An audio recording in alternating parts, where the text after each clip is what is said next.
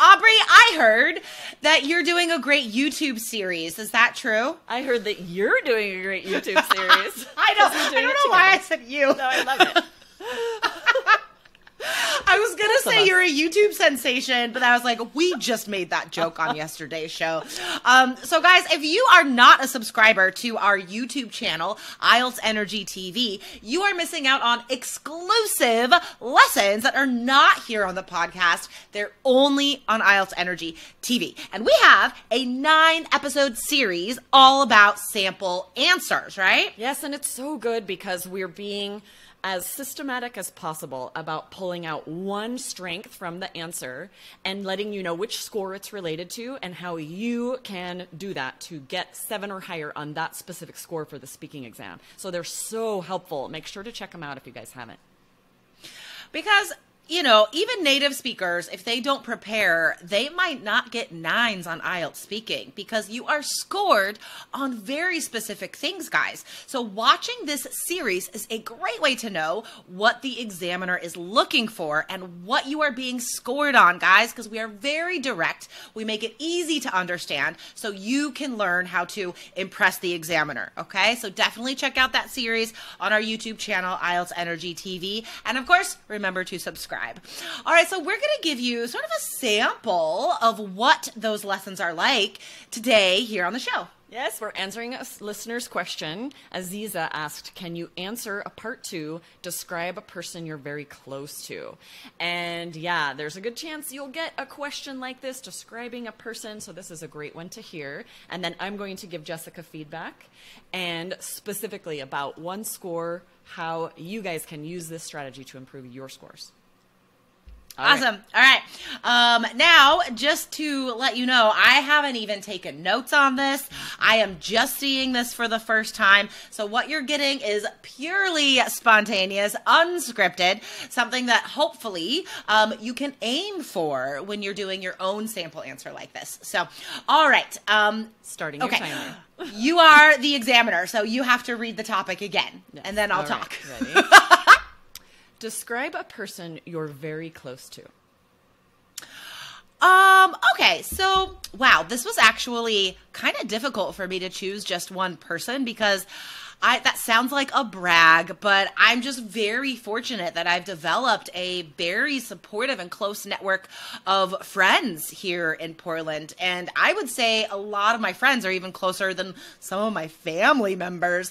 But the person I'm going to tell you about is actually my sister, Amanda. She's my half-sister, because we have one of those complex, confusing American family trees. My dad was married twice before he married my mom, and he had kids with both of those women, and I was in the third family, so I have much older siblings that are from different parents than I have. So they are halvesies, I call them. So Amanda is my halvesy sister, and she is definitely my closest sibling because we are so much alike in so many ways. And I only met her 6 years ago. We didn't even know each other before that. And it just turned out we found each other on Facebook, and she lives 45 minutes from where I live. And our families have grown so close since we first met 6 years ago. Amanda and I are both into the same kind of music. We like to send songs to each other. We both love tattoos and comic books. In fact, every time we see each other, when we meet for dinner or a movie or whatever, we always bring each other a bag of books because we're always exchanging comic books because graphic novels are so expensive. So we're not both going to buy the same one. So as soon as I buy something, I take a picture of it and I text it to Amanda so she doesn't spend money on the same one because she knows I'll lend it to her. And we also have family traditions now that we've developed over time, like every Christmas, because neither of us like to cook. Thank you. I'm sad I have to cut you off because I really want to know. I was going to tell you about Christmas pizza. Anyway. Okay, share really fast and then I'll give you feedback. Okay, Christmas pizza is awesome. It never happens on Christmas because we have to do other family stuff, but we choose a day. Like this year it was on New Year's Eve, and James and I went to her family's house, and we brought tons of pizza and chicken wings and chips and like super unhealthy stuff, donuts, and then we all play funny games and eat really bad food and exchange Christmas presents.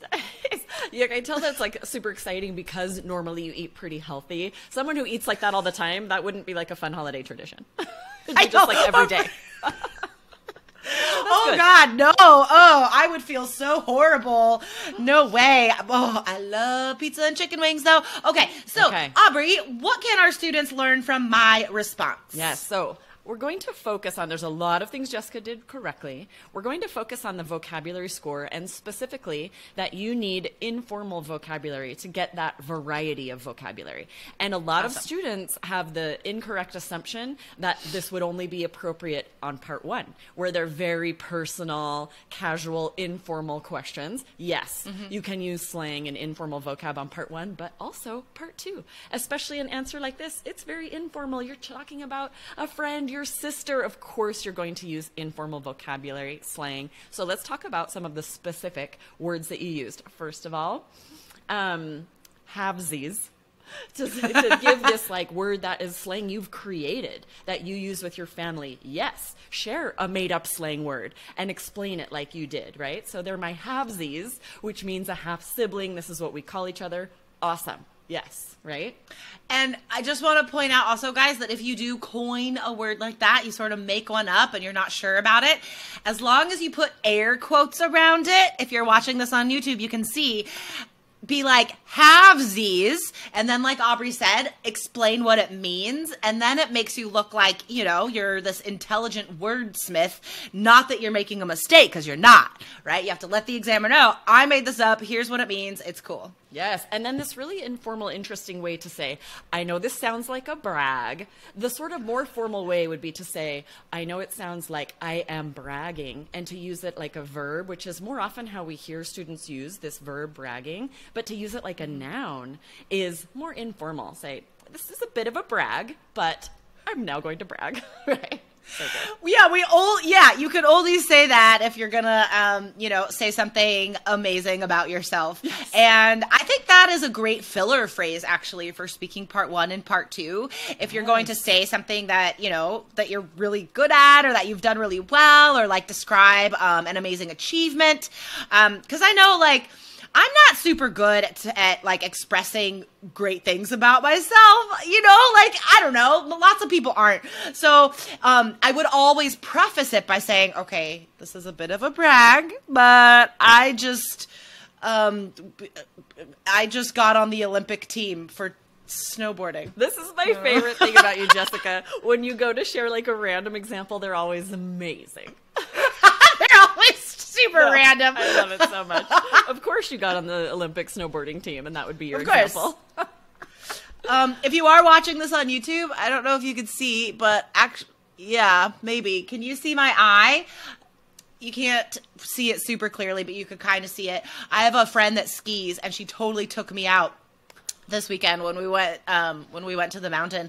I was snowboarding, and I jumped off a thing, and I was in the air, and my skiing friend came and took me out mid-air. Oh, no. Like it was the worst crash, and my eye was like bruised and bleeding and stuff. Okay, this anyway, might be a back new to phrasal the verb for you guys, because I was like, what do you mean? She took you out to dinner? She took you out for drinks? Oh no, took me out, like ran into me, knocked me over, took me out the bad way of took me out. Yeah. Oh, that's a great phrasal verb for you guys. Two totally different meanings. I love it.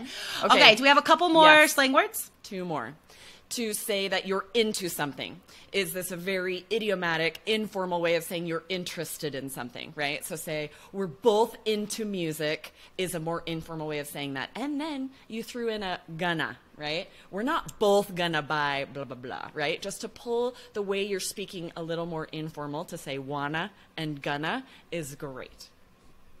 And guys, remember on that note to always use contractions when you're speaking, because it ruins the rhythm. It ruins the natural effect of anything you could be saying if you do not use contractions while you're speaking. So just a little last rule in there to help you increase your speaking score, guys. So if you're only listening to this on the podcast, that's awesome. We want you to listen to the podcast. But remember, these shows are also on YouTube, guys. So subscribe to IELTS Energy TV on YouTube. Hit subscribe, like this video if you're watching it on YouTube already. And remember to check out our new speaking series with sample answers and scoring advice. Yes, awesome. This was really fun. Great job on that part 2, Jessica. Way to use some fun slang. Oh, gosh, thank you. All right, Aubrey, have a great rest of the week, and I'll see you next Tuesday. You too. Bye-bye.